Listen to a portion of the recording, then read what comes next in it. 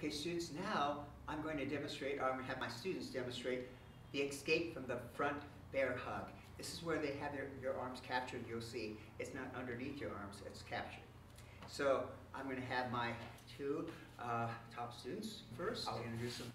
This is Cindy here, she'll demonstrate, and this is Todd, so they'll demonstrate. And what we're going to do is you're going to see the whole series. You only have to do the first part, and I'll demonstrate. We'll demonstrate that too. So I'll have them go through it, and then I'll show you the moves, and then you can practice on your own. Okay, so this is how it works. The front bear hug. Okay.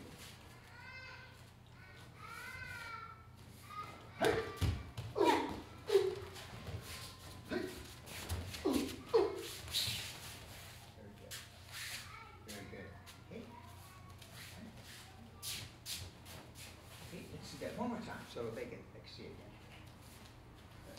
again. Front bear hug.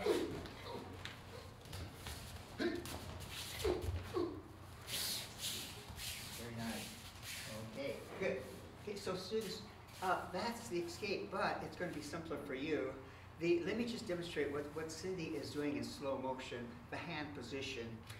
Whenever you're being attacked by anyone, students, you have to be in a ready position. You shouldn't be like this with your hands down. It should be here. Your arm should always be in this waiting position here. So when the man comes to bear hug you, you just drop. You'll drop, and then your hands are here, just like that. Your hands are there, just like that. Your elbows against your side, and your hands are this way here. So when he comes, you drop. It's there, this way here. And then from here, you hold his hips. You got to keep his hips controlled. You'll start using your knees, and then you'll use your escape. So that's the hand position. If you're going to practice this particular move, if you're going to learn it, those are the things you have to do. The important thing is dropping. Keep your elbows close, and push his hips this way here. Keep your butt back. And use your knees. Okay, so I'll have Cindy and Todd demonstrate that one more time. But this time, the way you're going to do it, you're just going to break it, take off running.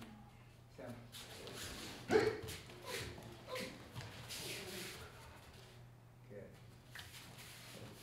Okay. That is the escape from the front bear hug.